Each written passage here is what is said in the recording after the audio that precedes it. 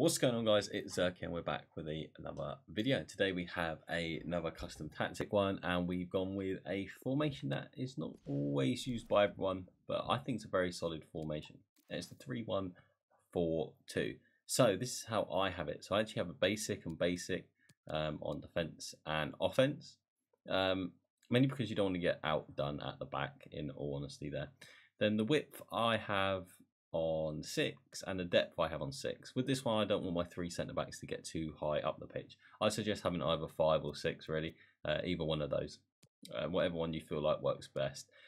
Probably 5 to stop the ball from in behind as much, but also depends who you have at centre back. If you've got 2 centre backs and like a right or a left back, then you probably want to go with 5. If you have like some quicker centre backs, then you'll just leave it at 6. And then we have 5 width on offense, and then this one's completely down to you how many players you want to get into the box, but I like to stick around this.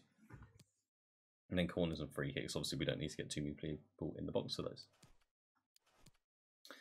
So then the custom tactics here. So Cristiano Ronaldo, obviously one of the strikers in the team, both the strikers. So we have stay centre, and then mix on Son, the stay forward, and then stay forward and get in behind Cristiano Ronaldo. Our 2 centre mid. So on this formation, what you need to remember is the top 2 on the outside of the centre mid, and then the other 2 behind are the wingers.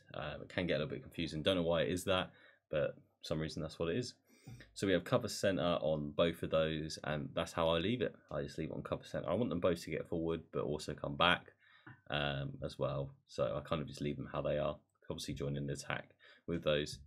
What I'd probably do is, maybe if you're playing a more, like you have more of a cam in there, like Kevin De Bruyne, you could put him on attacking so he gets in behind. But do remember that you're going to have 2 wingers going forward as well, so you probably want to keep them on balanced, otherwise it might get a little bit crowded. And then Sterling, we just have him getting behind, and Ribery get on behind. That's all we changed there. Lamb's our DM, and he is stay back while attacking and cover centre. Then we have Walker, Boateng, Cancelo at the back. So mine are all pretty quick, so that's why I've gone with the higher depth there. Then just Yashin on normal. So guys, that is what I've gone with this formation. I feel like it works very well. Overall, very, very solid formation on this game. The 3 back's not too bad. Sometimes you can get done with one massive through ball, but that's more luck really. But when you're pushing, you've got a lot of people around the ball pushing up. So 3-1-4-2 is a solid formation. If you guys like this, hit the like button, subscribe if you haven't already. If you haven't seen the last video, make sure you go check it out. It's absolutely amazing. We've got Team of the Year Ronaldo, first owner. We got it from the 83+ packs. So yeah, if you haven't checked it out, go check it out.